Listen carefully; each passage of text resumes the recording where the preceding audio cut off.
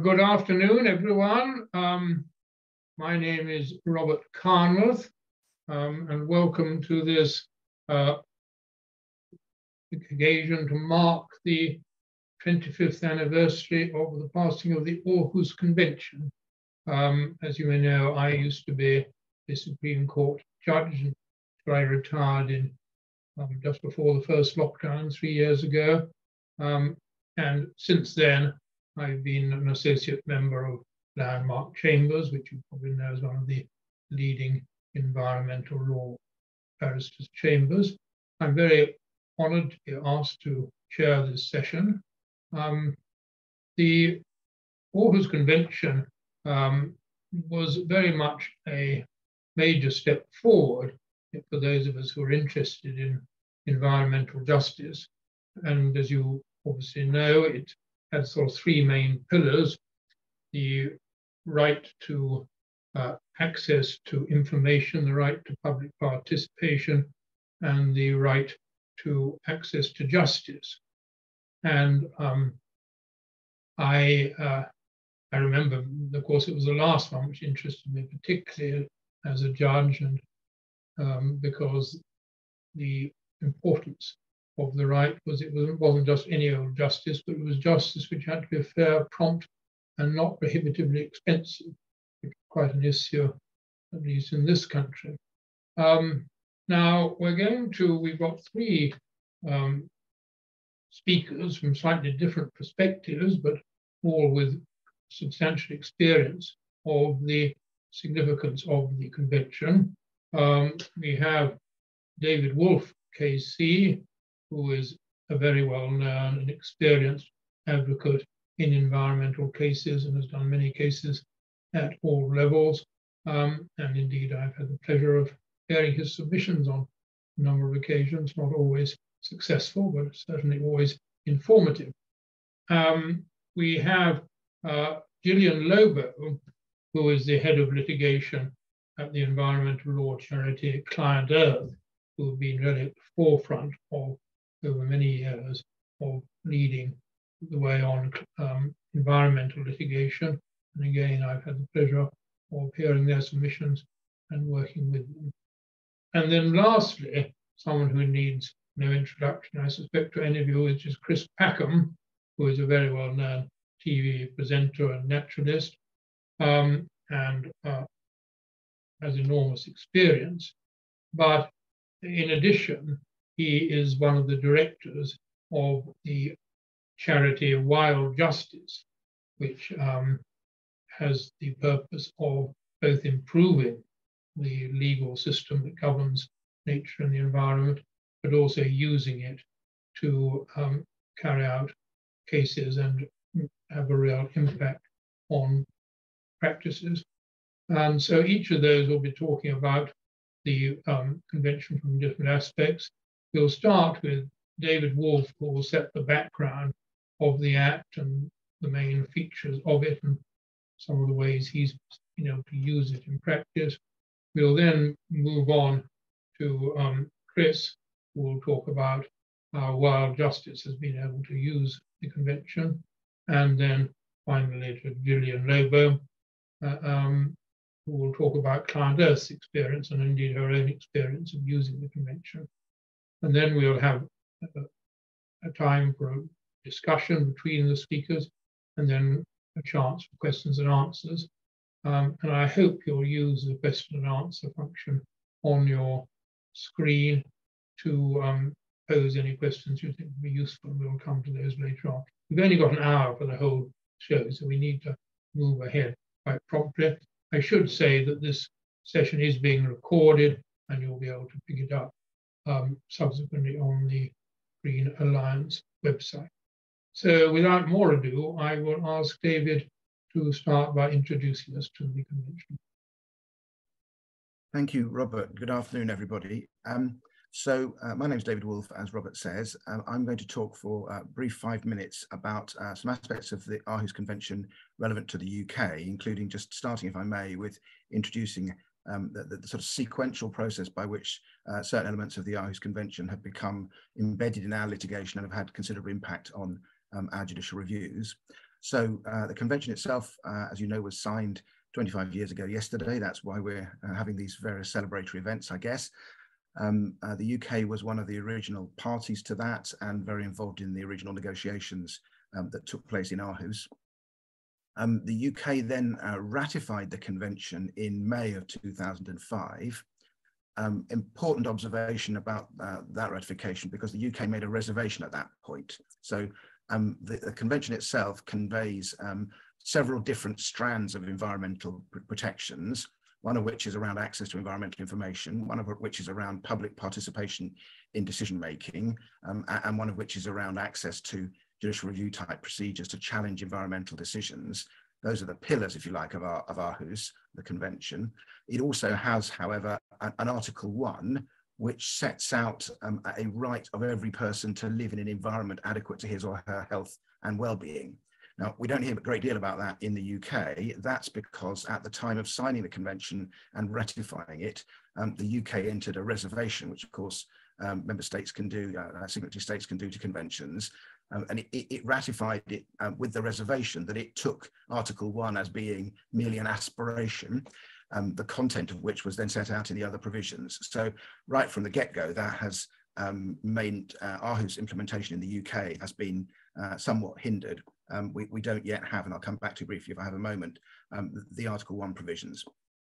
However, as I say, from May of 2005, the UK had ratified effectively the rest of the convention. That led to some early cases, litigation, in which claimants argued in relation to provisions of the Aarhus Convention. Principally then, and indeed since, the main issue in play in the UK has been issues around the cost of environmental judicial reviews and statutory challenges, and the prohibition in Article 9(4) of the Convention on prohibitive expense in relation to such challenges. I think the UK, when it signed and ratified the convention, took or chose to take that prohibition on prohibitive expense as referring only to literally the court costs, the court fee, so a few hundred or small numbers of thousands of pounds, and not including litigation costs, lawyers' costs, if you like. So that's how we had this big disconnect over time. Anyway, as I say, early cases looked at the convention, but the judges essentially took the view that this was an international obligation, not at that point any incorporation into domestic law, and therefore interesting but not determinative of any cost decisions. That began to change, or that attitude began to change, when there was a working group chaired by the then Mr. Justice Sullivan, became known as the Sullivan Working Group, leading to the Sullivan Report in 2008. That group comprised, I was involved in it, some private practice environmental solicitors were involved in it, but also academics, members of the representative of the Environment Agency, the Treasury Solicitors Department, and a solicitor from Freshfields. So there was a wide range of participation in that. It led, its sort of greatest success, if you like, was persuading the then High Court Judge Jeremy Sullivan to put his name to a forward in which he put his name personally to the observation that there was no doubt that environmental litigation in the UK was prohibitively expensive. So that was a very clear sign to the UK and the rest of the world as what was going on.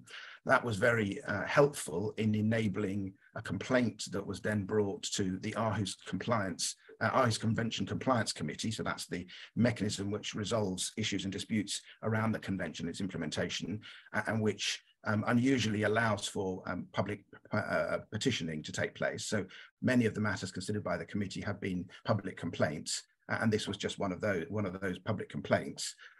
So the Aarhus Compliance Committee was very helpful in its interpretation of various aspects of the convention, and reached the conclusion tentatively and then more definitively later on that the UK costs rules in environmental judicial review were not consistent with the convention requirements around prohibitive expense. That, however, on its own still wasn't enough in the UK, because again, this was merely an international law body expressing that view, and in our dualist system, not taken therefore to be determinative of the domestic position. That, however, changed the next step in the history when campaigners in Rugby wanted to bring a judicial review of a decision by the Environment Agency to license a cement company, Cemex, to burn waste tyres as the fuel in their cement factory. Indicative of the way in which things were at that time, those campaigners literally advertised in the local newspaper for somebody to come forward to be a claimant who in effect, and this is more or less what the advert said, is poor enough to be made bankrupt by the costs decision if we lose. And so a gentleman called David Edwards came forward, and he initially was the claimant in that case. When he dropped out in the middle of the Court of Appeal procedures, the Court of Appeal invited somebody else, literally at the Court of Appeal's invitation, to substitute as the claimant, and Lilian Pallakaropoulos stepped in. When she then lost her case in the High Court, the Court of Appeal and the House of Lords, and raised issues about the Aarhus Convention, the House of Lords referred questions around the convention to the European Court of Justice, as it was then called. That was possible because the European Union was also a signatory to the Aarhus Convention, and its implementation of the convention had included putting the prohibitive expense prohibition into various directives, including the EIA directive. So Lilian Pallakaropoulos was able to raise an issue about that before the ECJ. So when the answer came back, importantly saying, first of all, that prohibitive expense did include lawyers' fees and also own side's lawyers' fees, and secondly was both objective and subjective in its approach, that was determinative in basically saying the UK had to bring its procedures into line.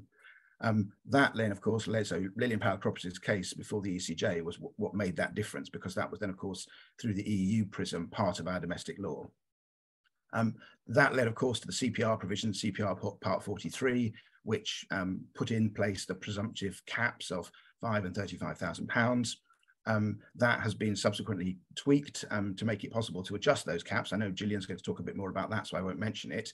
And that is where we sit today. We have those caps in place. They haven't been adjusted with inflation, which I think is problematic. And the Court of Appeal has made clear they include VAT. So actually the net figures are less than £35,000 for the claimant. So what with inflation, that now leaves, I think, a growing problem. Just a couple of final thoughts, if I may. There are several complaints against the UK still in front of the Aarhus Compliance Committee at the moment. If I just mention two of those, or two topics of those. Article 8 of the Convention requires that there should be public consultation or public participation in the drafting process of legislation. And Friends of the Earth and WWF have each got complaints before the Compliance Committee complaining that the UK legislative and similar processes don't involve proper public consultation on draft texts. The answer on that is awaited. And then the other one is brought by a consortium of NGOs and a law firm, Lee Day, in relation to the other aspect of Article 9. So I've mentioned the prohibitive expense limitation within there. There's also a requirement that judicial review, as we would describe it, can allow for challenges to, quote, the substantive and procedural legality of any decision. And so the Compliance Committee at the moment is wrestling with the question of what is meant by substantive legality, and therefore whether the UK's system, based as it still is around a Wednesbury fairly hands-off approach, is compliant with that requirement of the Convention. So decision awaited on that. Other thing, and my final observation, a consortium of NGOs, including Wildlife and Countryside Link, Client Earth, RSPB and Friends of the Earth, last week launched what they called an environmental rights bill, which they are going to promote to all the political parties in the lead up to the next election, as a vehicle to not only deal with the point I started with, which is the issues around Article 1, the right to a clean and healthy environment, but also a number of other areas in which, in more modest ways, the UK is still not compliant with the spirit and the requirements of the Aarhus Convention. So the debate about what Aarhus requires in the UK is still very much a live one, and issues yet to be resolved. Thank you, Robert. Thank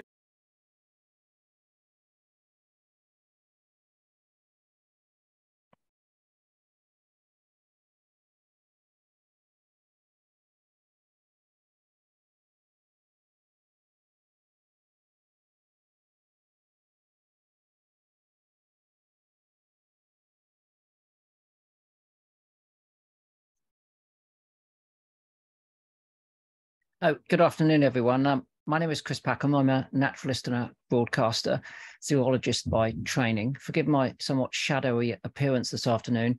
I'm cowering in the bowels of the Curzon Cinema in Victoria, where I've just been attending a screening of a forthcoming BBC series that I've made. I've been invited by David and Robert to tell you a bit about the work of Wild Justice, and also a case that I took myself using the Aarhus Convention. So, Conservation in the UK is principally managed by a number of NGOs. And a few years back, two colleagues of mine, Ruth Tingay and Mark Avery and myself, determined that there was a niche that was currently vacant when it came to addressing urgent conservation measures in the UK.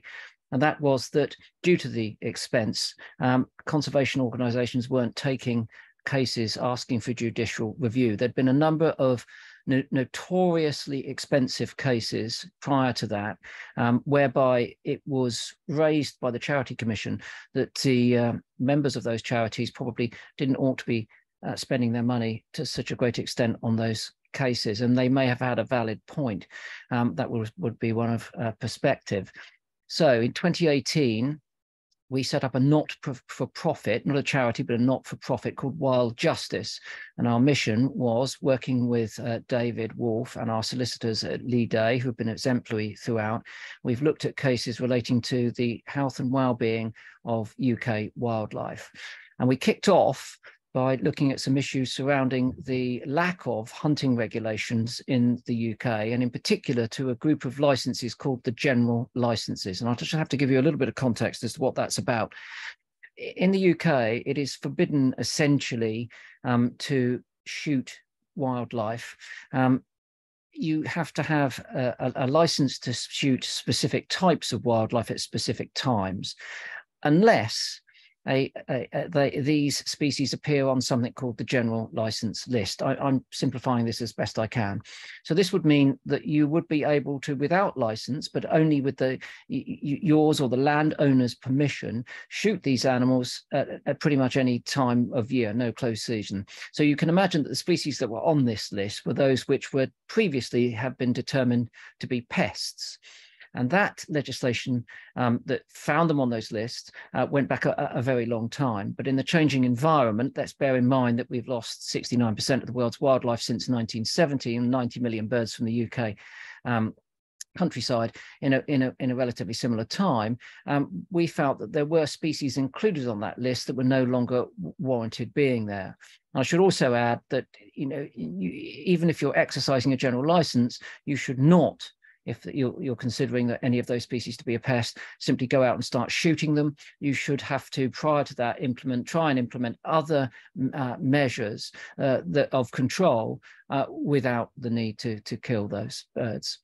So we launched, we found some, with David's assistance, we found some traction within the UK legislation for these general licenses. And we essentially, and again, I'm simplifying everything here, called for a review as to which species should be on those lists and how and when the control should be implemented.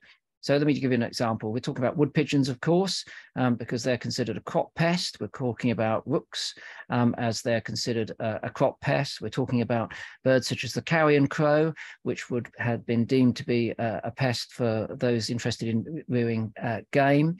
There were also other species on the list, such as magpie, jay, and jackdaw, even moorhen and coot, which were potentially species that no longer warranted any immediate control. So Wild Justice was immediately assisted by the cost capping exercise from Aarhus, because we could not have afforded, despite the generosity of our crowdfunding success, to have taken any of these cases. And the likelihood is, of course, that although they were valid cases to make, and we've never and would never take a case which didn't have a valid attempt at essentially winning, we were never going to be assured of winning these, because they would require wholesale changes in legislation, and therefore they would be deemed to be unpopular. We took the cases, and the most interesting thing to report broadly is that we've appealed for judicial review in a number of those cases, but we haven't ever needed to get there.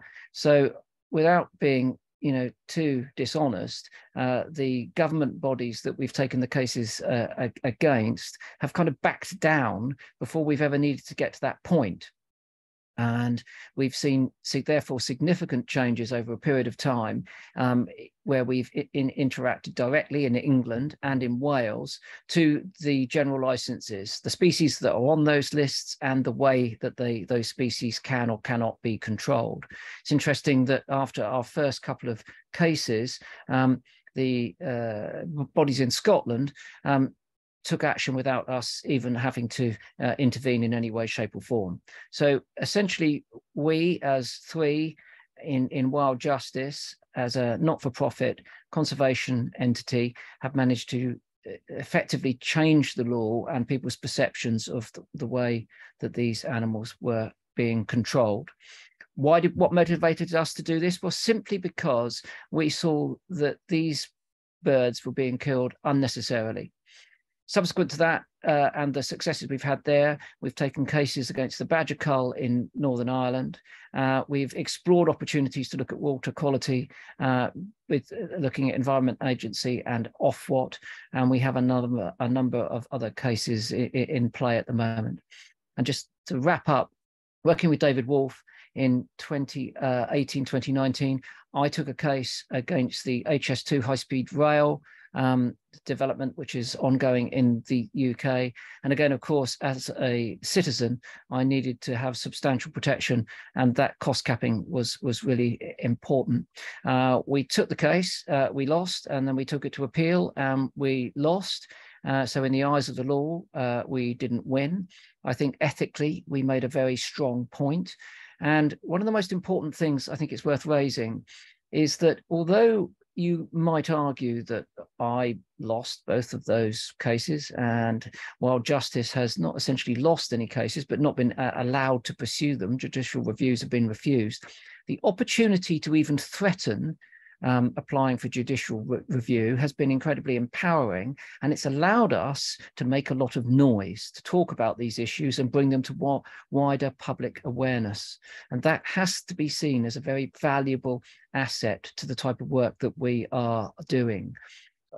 I've considered that winning is not standing on court steps collecting a medal or a cup. It's the ability to open a conversation about something where there is obvious need for change. And the Aarhus Convention has been able to facilitate that both personally and on account of Wild Justice. And I think, just to conclude properly, the empowerment that we receive from that is something which has been widely enjoyed by our supporters. They like the fact that this is justice for citizens.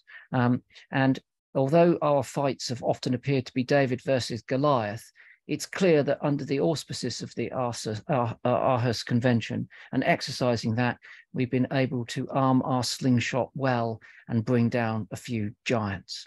Thank you. Thank you very much indeed, Chris. I found that actually fascinating. I'd love to come back when we have the discussion to hear a bit more about your impressions as a non-lawyer of workings of the legal system. But before we do that, we'll move on to Gillian Lobo, who has actually been operating in a very similar way, but rather longer, and from the perspective of a lawyer. So over to you, Gillian. Thank you.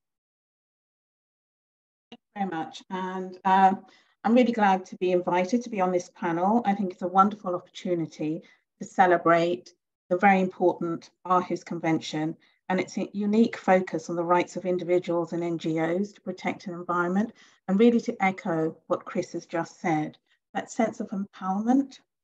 So just by way of background, I've been a defendant litigator for most of my life, initially as a commercial lawyer, and then in government, working on private law and public law matters. So our cost regime for me was pretty standard. That's all I understood. But it was only when I came to Client Earth that I realized and became aware of the Aarhus Convention and its importance, and the understanding of this real need for a convention like this in order to protect the environment. So I also found out that our system is actually, the English system is synonymous with prohibitive costs right across the world. And this is not necessarily a badge we want to have, but it is one that we carry. I'm not saying the other systems are they're just different. They have their own different obstacles to access to justice. So as I started to work on the Aarhus Convention, I was really blown away with it, and because it went to the heart of how to deliver good government. It's providing members of the public with critical information, allowing them to participate in decision-making that's of importance to everyone, and giving them access to independent courts when a public authority decision makers fail, and sometimes just stumble. So they need, it gives us access to be able to review and look at those decisions and see how they impact on the environment and their lawfulness. So, and this is all for the environment, because the environment, as we know, and it is historically this case, cannot speak for itself and needs us to speak for it and needs us to seek justice for it. And why I wanted to explain this journey is because I think it's really important to remember that all the people we engage with, we sometimes just take the Aarhus Convention for granted, and the fact that we can access its provisions, those that are implemented in our legal system. But I think it's really important to remind decision makers, policy makers, lawyers, and the courts of the purpose and reason for the Aarhus Convention whenever we can, and to make sure that that's put in context when we're seeking to use it before the courts and in order to influence positive outcomes for the environment. So, especially I think, and this is often forgotten, that environmental litigation is public litigation, public interest litigation, something that we're all trying to do to protect the environment, not to hold up any projects, not to impact on commercial arrangements, but to protect the environment. So, and I think sometimes that message can be lost when we're in the heat of litigation. So it's good to remind those around making the decisions of its purpose. There's very much to say on the Aarhus, but I decided to focus on two areas where I think the rules in England and Wales could be improved. One is variation of the claimant's cost caps. The other is the requirement to bring a judicial review promptly. So a client, you're probably familiar with our suite of clean air litigation that we brought over a long period of time. And I think they also help illustrate the changes in the cost capping rules over this piece. So originally, the first case we brought was in 2011. This is a case where the UK government accepted that it had not complied with the Ambient Air Quality Directive, but said it was not a matter for the domestic court to enforce, but one for the European courts, as it was a directive. We therefore had to apply for an old-style public interest cost capping order, which was awarded at the discretion of the court. So you never actually knew if you would get one or not. We did get one, but it was always on the proviso that we may need to withdraw if we didn't get one, or if the cap was too high. And that's a case where, we had to go all the way up to the Supreme Court. We had to make similar applications at the Court of Appeal and then at the Supreme Court, all through a case where we didn't win at the first instance or in the Court of Appeal.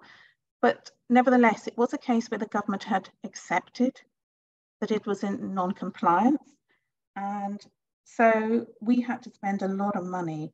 And even when we succeeded, we were still had to, we didn't recover all our costs. And then in Client Earth 2, this was brought in 2013. We had the fixed cost cap, and that's probably was an excellent and the pinnacle of implementation of the Aarhus caps.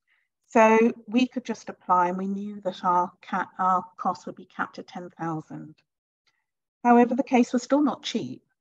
It was a very complex case that involved very detailed expert evidence. So even when we won with a cost cap of 35,000, we still were very much out of pocket. So it cost us money to bring that case, even though we had the cost caps. And then in Client Earth 3, the revised Ask Host caps where variations were introduced. Here we had to file a witness statement and seek a cost cap with the risk that it may be varied. On that occasion, because it was still new, neither party applied to vary the cost cap. Again, when we won, we were out of pocket. In another judicial review, we challenged the decision to approve DRAC's plan to build, the approval of the DRAC's plan for what would have been Europe's largest gas plant. So in that case, the defendant did apply to increase our cost cap, both at first instance and on appeal. Our costs were increased to 25,000 at first instance and were maintained at 10,000 on appeal. This now seems to be not an unusual approach taken by defendants. So, variation of cost caps. From my understanding, the MOJ doesn't keep good records of cases where the parties apply to vary. So we don't have that much information about when they're granted and what level. But anecdotally, we know that it's usually the defendant who has the cost cap increased, but the defendant's cost cap is not similarly increased. I just wanted to spend a couple of minutes on thinking about the time incurred in applying for cost caps by all parties in environmental cases, especially now that we see commercial interested parties taking a more active role in seeking to increase the claimant's caps. Is this really meeting the requirement of the Aarhus Convention? The current process is burdensome for all parties and the courts, but we need to remember that the Convention imposes an obligation on the UK to ensure that the costs are not prohibitively expensive for the claimant, not the defendant and the interest party. So just think of if only the claimant could apply to vary the costs if it was prohibitively expensive for the particular claimant. We could remove the need for every claimant to file a witness statement, for the defendant and interest party to review the information, for the court to handle the information and still what will often include personal information, for a judge to determine the issue. How much client and lawyer time is spent on these steps? Do the increases in cases where the defendant's adverse cost caps are increased and the claimant is unsuccessful justify this expense imposed on all claimants, defendants and interested parties, not to mention the court's administrative and judicial time? This approach won't open the floodgates because claimants still have to fund their own costs, which in itself is often prohibitively expensive. No claimant brings a legal claim lightly, but defendants and interested parties can use the process to increase the claimant's own costs, introduce uncertainty and make it more difficult through the financial risk for members of the public to have access to justice and speak for the environment. Another point that I just wanted to highlight is that of what is in the rules called promptitude, or the issue of having to bring your case promptly, because this seems to be given a second lease of life. Under the rules, claims must be brought in 3 months, but must also be brought promptly. But the question of promptness creates uncertainty.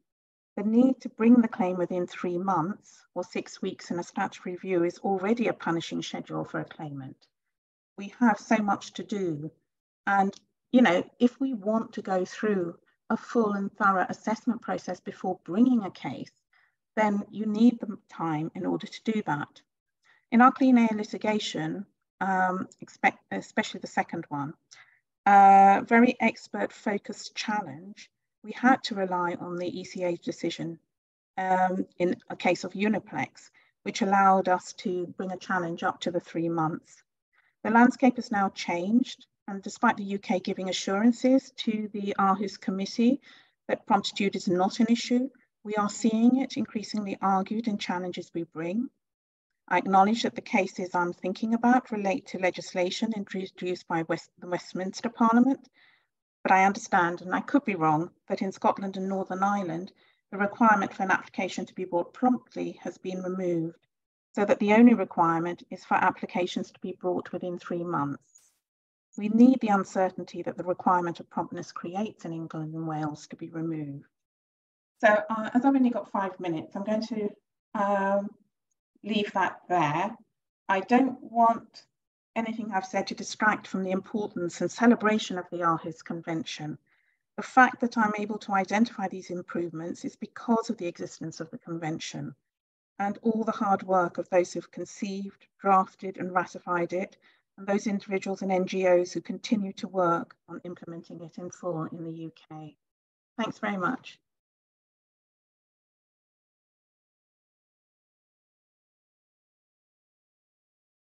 Thank you very much. That's a very interesting perspective from Client Earth. I think I sort of recognize some of those cases which found their way to the Supreme Court when I was there. But I can see that it does raise all the difficulties, even with something like the Aarhus Convention. Now, I think at this stage, we are going to get everyone back onto the screen, if that can be organized somehow. People can, yeah.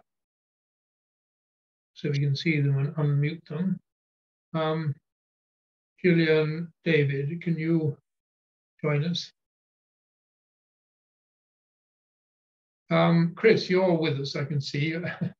I was very interested with what your account, because I wasn't aware of the work of Wild Justice.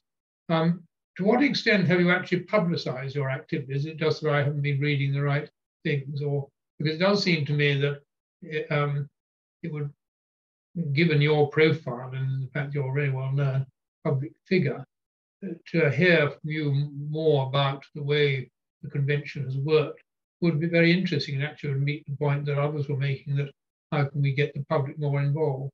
Do you want to comment on that? Yes. Well, if you haven't heard of us, then clearly we're not doing that part of our job properly. We must up our game, to be sure. I think that the one thing that we can state with certainty is that those who have different opinions about the way that the law should be implemented or upheld in the UK have certainly heard of us, because their response has been vociferous and often violent, unfortunately. But that's down to the type of people that we're dealing with, and has become part and parcel of the way that we work. We publish a regular newsletter and regular blogs, and we communicate on social media. And we've done really well when it comes to crowdfunding to cover our costs. And I say really well. We do better with things which have a broader interest. So our water case, we received, the funding that we required in a very short space of time. It's taken a little longer for some of the wildlife-related cases, but I think that we found great favour, and I think the reason for that is because, as I mentioned, there's that David and Goliath type of appreciation. I think the Brits champion the underdog, and we've been seen as an underdog here. We've taken on the UK government. We've asked for reform. We've only been able to do that, as I've said at the outset, down to Aarhus, and people have appreciated that. I think if we're guilty of one thing, it's not making as much of the Aarhus Convention of how we've used it, and maybe we ought to do a quick mail out and a blog now to celebrate that, because without it, nothing would have been facilitated. And what we've seen is that initially we were interested in, as I said, either non-existent or poorly regulated hunting practices in the UK. But due to interaction with the people that have supported us, we've now spread our wings and we're able to address other issues, a number of which are sort of bubbling under, so I won't mention them now. But the key thing is, I think, that having the security of knowing that there will be a cost cap in place, although that still is onerous, I won't deny that it hasn't been onerous, particularly when we first started. It's been empowering, and also has allowed us to take these issues to a wider public. And certainly, when it comes to the general licenses, and we've now expanded that away from just the the birds which appear on that license, which can be controlled, but also looking at releases of non-native game birds into the UK. We have a critical issue in the UK whereby prior to COVID and prior to bird flu, there were in the region of 50 million non-native game birds being released into the environment every year, ringneck pheasant and red-legged partridge. And it has become established knowledge that they are having a detrimental effect in some ways on the UK's landscape and its ecology. And so we have now been pursuing cases whereby we're asking for restriction as to how close those releases can be made to essentially areas of conservation value. And again, we're seeing movement. So although we haven't taken any judicial reviews to the full term and been smiling outside the court, we've instigated change and reform through the threat of doing so. And that's been a really useful thing. And again, as I said, the reason we chose to do this is because the other wildlife NGOs, RSPB, Wildlife Trust, so on and so forth, hadn't been doing that at the time. And we found a niche for ourselves, and the public has responded very positively. And that's, again, we have to say thank you very much to all of those who've endeavoured to put together the Aarhus Convention and allow us to do that. Otherwise, it would have been impossible. Good. Well, thank you. I mean, that's very interesting. I noticed one of the questions, indeed, was to what extent the public, from Antonia S., what extent do you think that the Aarhus Convention requires more public awareness in the UK to enable citizens to understand their rights better? Do you think this would increase the amount of claims being undertaken, or do you think the cost implications are still too off-putting? I'll come back. Both Gillian and David, I would like to comment on this point about whether more needs to be done to make the public aware of their rights. I mean, I should say, Chris, I've been sort of out of things in an active way for 3 years, so maybe that's why I haven't really been right up to the minute on this, but I'm certainly very interested. David, you advise Chris. Do you want to comment on that?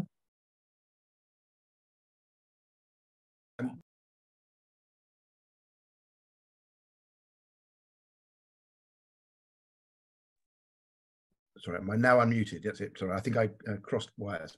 On the issue of public awareness, I think there is an issue about that, and I think it's partly because the public understandably think that environmental judicial review or environmental challenges are very expensive, and that perception may be based to some extent in the sort of pre-Aarhus experience. I mean, that's not to say it's not expensive, but the figures are much more achievable. It's much more achievable to raise £5,000 or £10,000 and find lawyers who will assist you on that basis than it would have been pre-Aarhus. So I think to some extent as a public perception is trailing behind what is now possible. And certainly there have been individuals like Chris and indeed others who have crowdfunded to raise the money or personally funded to be able to raise the money to bring claims, which, although not common, is now definitely possible in a way that I think historically really it would only have been sort of footballers and pop stars who could afford to bring claims, environmental judicial review claims pre-Aarhus. So I think public perception needs to catch up a bit. Gillian, do you want to come in on that?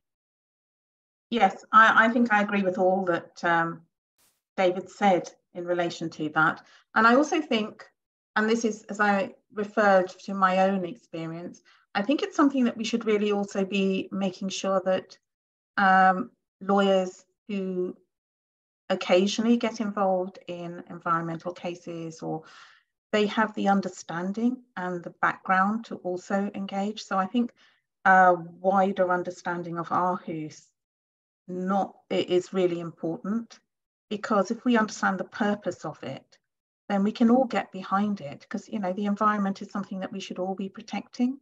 And it would be also help in the context of maybe them advising their clients and as to what the court will look at it. I also think it would help.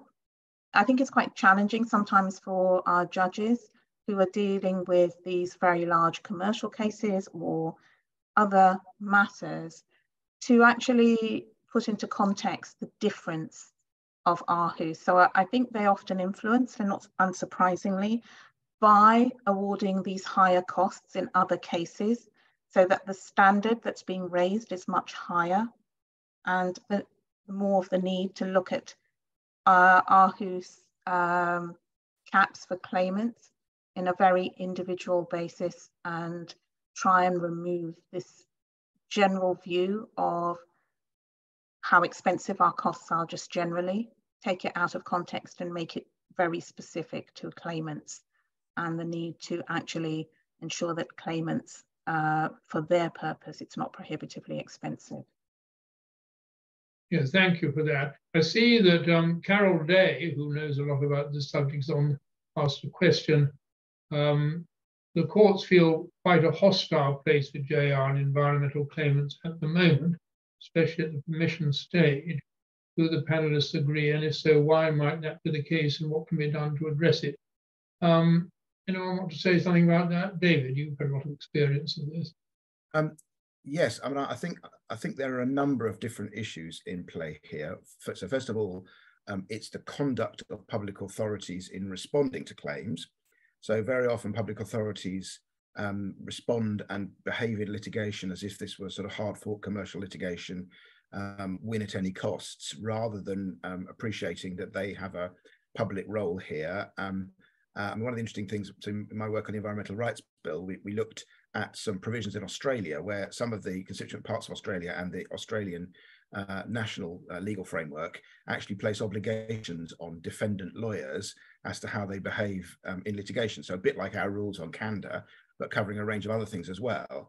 And I don't know how in practice it works, but certainly the rules look quite impressive. So I think there's an issue about how defendants fight back, often defending decisions at any price. And I think there's also an issue about some of the almost the rules in our court, which are very stacked against environmental claimants. I mean, the whole judicial review process has its roots, as we know, in private law litigation, with sort of burdens of proof and presumptions about evidence and so on, all of which are stacked against environmental claimants. Now, that doesn't sit nicely with the Aarhus Convention, whose approach is to recognise the public importance of public participation in decision-making, and also the public's ability to hold public bodies to account for the legality of their decisions. So I think there's a sort of cultural inconsistency really between the UK's litigation approach and the Aarhus Convention. It's quite difficult to pin it down because it's slightly amorphous and it's around culture. But I think there's a number of ways, and the complaint I mentioned to the Aarhus Committee at the moment, which is around substantive legality and the Wensbury test, that's an example of those sorts of things where really claimants have to climb a cliff, not just a mountain, but a steep cliff to win in judicial reviews.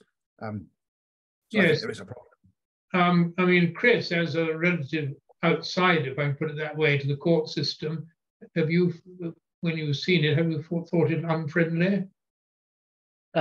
Right, okay, I'll be as diplomatic as possible. I've obviously been carefully guided by David and the guys at Lee Day, and I found the whole thing to be an extremely productive process. That's the first thing to say.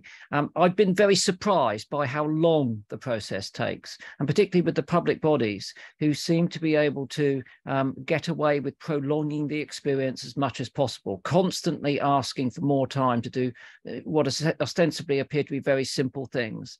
So the protraction of the process, I think, is outside. This is outside of Aarhus, of course, but the protraction of trying to take these environmental cases seems to be unnecessary. We have always been in the position to respond on time, meeting the deadline set in the course of that litigation, but it seems that they constantly ask for extensions. This goes on and on for months and months, way beyond what I would consider to be acceptable deadlines. And I think potentially that's part and parcel of if they kick it into the long grass enough times, we might forget about it and go away or lose impetus. So I think if I were to change one thing, and I don't think I'm a particularly impatient person, I'm an understanding person when it comes to process, but it can be very, very frustrating to keep being, kept waiting by the statutory bodies and the government agencies. But no, I mean, I felt empowered as a citizen taking the HS2 case. I felt I had great guidance from David and his colleagues throughout, of course. And it gave me, as a broadcaster, a platform to talk about the environmental ills of HS2, which otherwise I would have found how hard to maintain. So we have to think of these cases as not only serving justice, but serving ethical and moral concerns. And that is that we have a right and a role to inform people as to what's going on and what's wrong about it. Right, thank you. David, I mean, do you want to comment on that? You said it's timeliness is outside Aarhus. I think it's clear that one of the requirements is the proceedings should be timely. So I think it's very much part of it. David, do you have any thoughts on that? Well, I think well, you're right, Robert. Article 9.4 does talk about timeliness, as well as prohibitive expense and various other things. I think the point Chris is making is we have seen in a number of cases recently, and it's become almost routine, that there's a judicial review pre-action protocol that claimants are expected to comply with and expected, as Gillian said, to act promptly and so on. And the government, particularly the government legal department, now routinely doesn't just ask for, but takes for itself more time to respond. So it's a very odd situation, really, because the essence of a judicial review is you're asking about the legality of the decision as it was taken at the time, often by reference to documents which either existed or they didn't exist at the time. So a 14-day response, which is what the protocol calls for, doesn't seem to be unreasonable. But I can't remember the last time we had a response in 14 days. They routinely say it's going to be 28, and then we've just had one in relation to the carbon budget delivery plan, the successor to net zero strategy, where for Friends of the Earth, I think they took for themselves 3 extensions. So the 14 days, I think, became 42 days to respond to the claim. So I think that's the sort of thing that Chris is talking about. And that does, I mean, if you have a rule that says claimants have to act promptly, it's all very well for the government to say, well, we won't take a promptness point in your case. But if they take 42 days to respond to your letter, telling you what they knew the minister knew at the time, which is essentially what the letter said, you do start to lose faith in the way that Chris is describing. Yes. Gillian, do you have similar experience? Yes, very similar experience.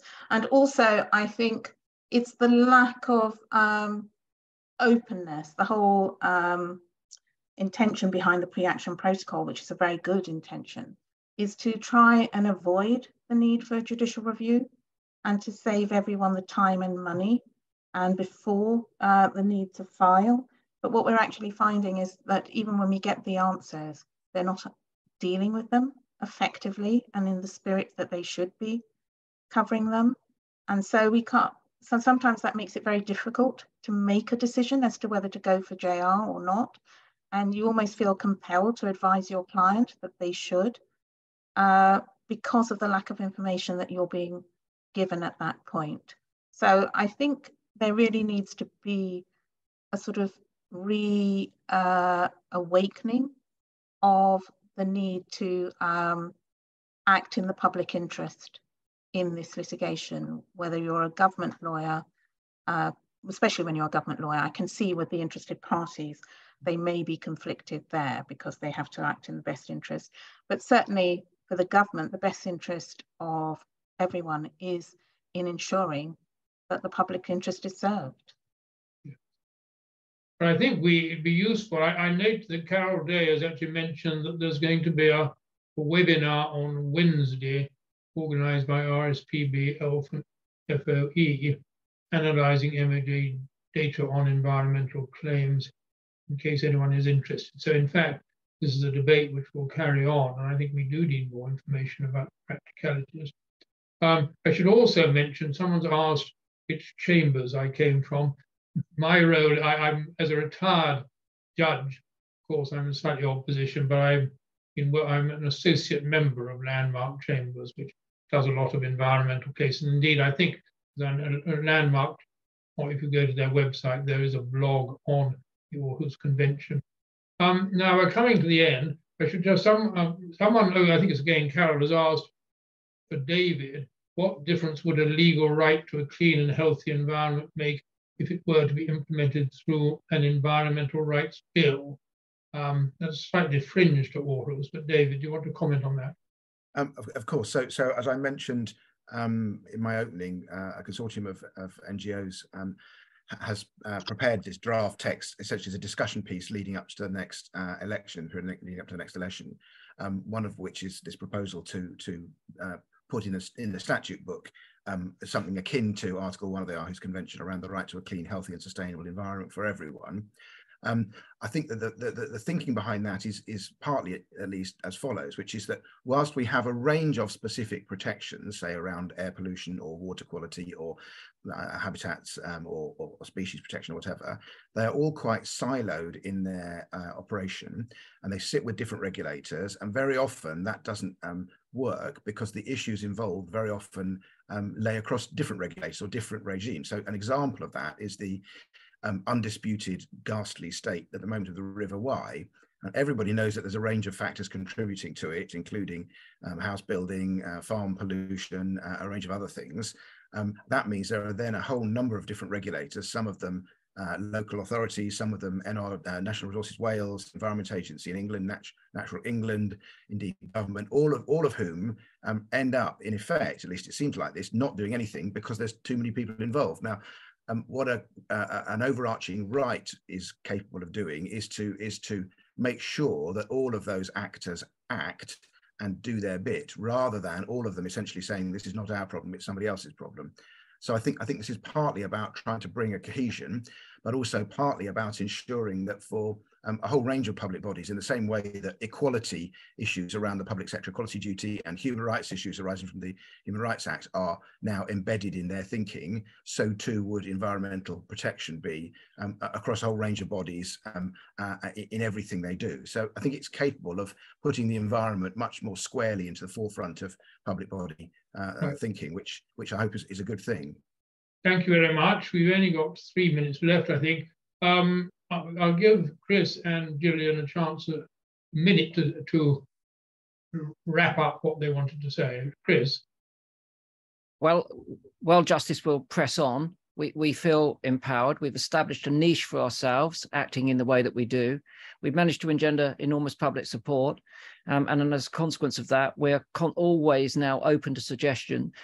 One thing I forgot to mention, and it's probably the most heartening of all, and that is that since we began in 2018 and found our feet in 2019, there have been a number of other similarly small bodies of people who've come together and started to emulate the work in the way that we do it.